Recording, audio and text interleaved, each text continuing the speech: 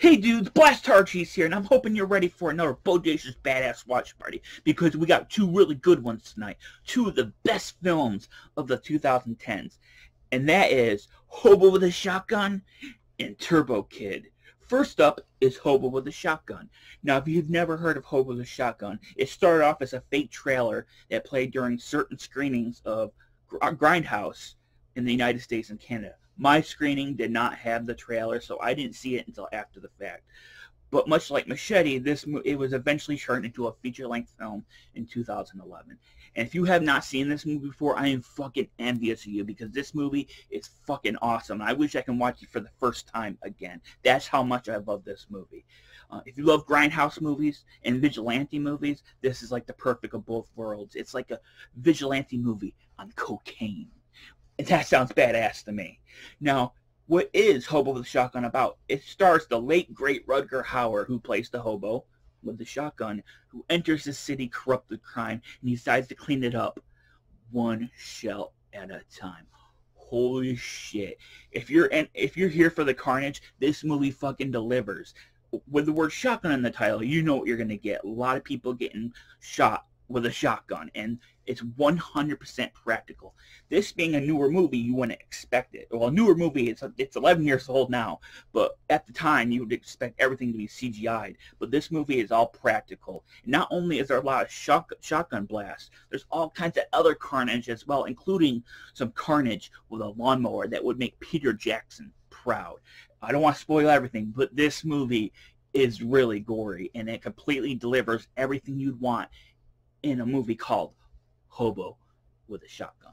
As for babes, well, there's some little bit of female nudity in this movie, but I'm going to give my blast approved stamp to Molly Dunsworth, who plays the hooker with the heart of gold that befriends the hobo. She did a really cool job, and I liked how in the last act of the movie she kicked some ass. So, Molly Dunsworth, you're blast approved. So, get your favorite snack, get your favorite brew, get you some bud, and get ready for Hobo with a Shotgun. If you don't like this, then you're not cool. I'm just kidding. But I'll see you after the movie and before Turbo Kid. Catch you later.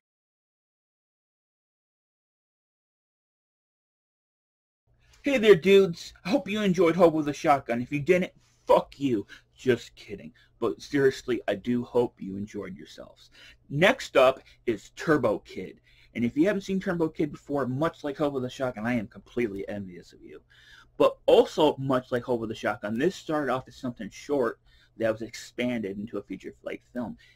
It was originally filmed as a short for the ABCs of Death. It was going to be T is for Turbo. Unfortunately, the producers went with someone else for that short. But they liked the Turbo things so much, they asked the filmmakers to expand it into a feature-length movie. And that movie, of course, is what we're going to be watching tonight, Turbo Kid. Now, what is Turbo Kid about?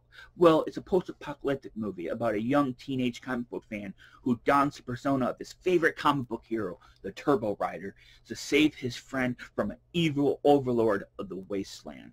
If you're a fan of Mad Max and Mad Max-inspired movies, then you will absolutely love this movie. This is one of the best post-apocalyptic movies outside of the Mad Max movies. Now, that's not a quote from me. That is a quote from John Smith, and I trust that dude. I trust him with movies. I don't trust him with trying to save my life. That little fucker almost made me drown. But I still love you, man. You rock. But yes, if you're a fan of the Mad Max movies, you will love Turbo Kid. It was directed by a trio of filmmakers who call themselves RKSS. And I think the reason they call themselves that is because their names for this dude are hard to pronounce. I will put the names on screen so you can read them, but they're some awesome people. They also did a movie called Summer of '84, which is much different from Turbo Kid, but it's still a really awesome little movie.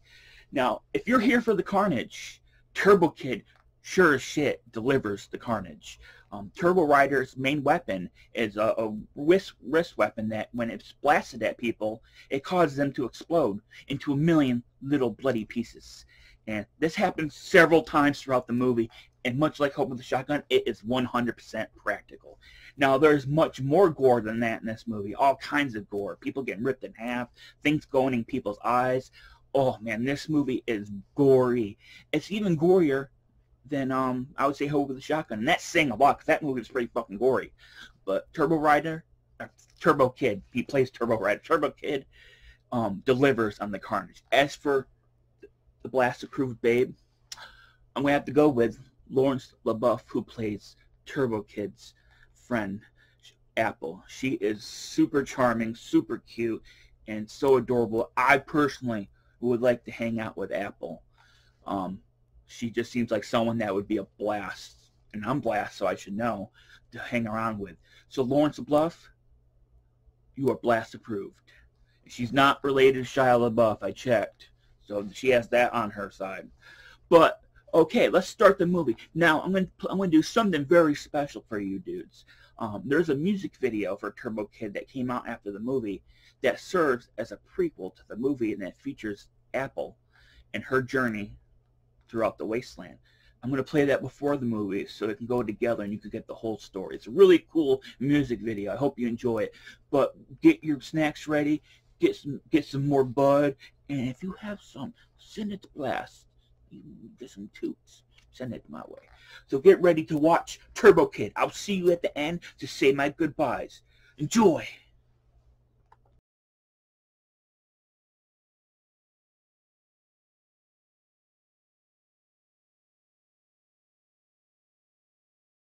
Hey there, dudes!